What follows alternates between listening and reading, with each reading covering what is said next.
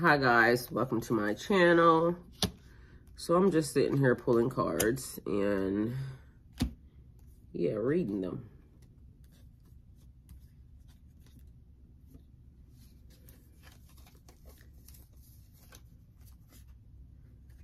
All right, so we have a page of swords, a page of wands, we have abundance, and then we have expectation. So right from the bat, we got a new starting type energy. Page of swords, gaining knowledge of yourself and the world around you, seeking your own truth. You're asking lots of questions and experiencing positive change and forward movement, exploring a new way of thinking and a new idea, a new perspective.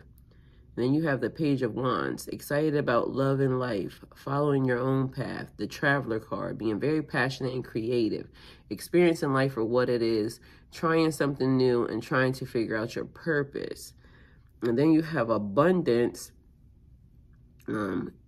keep a positive mindset, manifest exactly what you want, gratitude and bliss. So you're at the beginning stages of, and then you're expecting. So, or expectation. So the number is 28. That could be significant or important to you. You could be 28. Your birthday could be on the 28th, or you could have been born in 82. 28 could be just a good number for you. That could be, you know, something that you love. 2 and 8, all right? So this is giving me like a young, fresh, clean vibe. Like maybe you just started to learn how to manifest, or maybe you're at the beginning phases of your manifestation, trying to figure out who you are, what you are, because gaining knowledge of self and the world around you. So that's like asking lots of questions. Who are you? Like, whatever, however old you are, regardless of the fact. So you could be between 28 and 82. All right. But either way, whoever you are, now learning and analyzing, what do I want? What do I really want out of this life? Who do I really want to be around with in this life? Where do I really want to live, or where do I really want to go at in this life? Exploring, because the pages are like exploration, trying to figure out some stuff. So excited about love and life. If following your own path, you could be exploring the world and a traveler. You could be a traveler yourself. You're here one day, there the next day. Just trying to explore what life has to offer and to see like the difference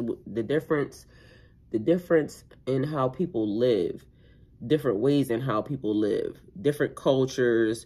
You could also be exploring different languages. So you could be, you know, learning a new language, or hanging around with people of different cultures. That could be a thing as well. Either way, who are you? What do you want? What do you need to? But either way, your expecting abundance along the way. So what you're putting out is what you're expecting back. So keep a positive mindset. That's like, you are what you eat.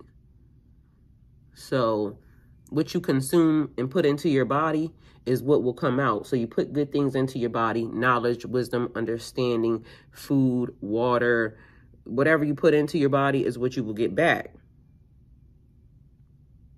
So that's the reading.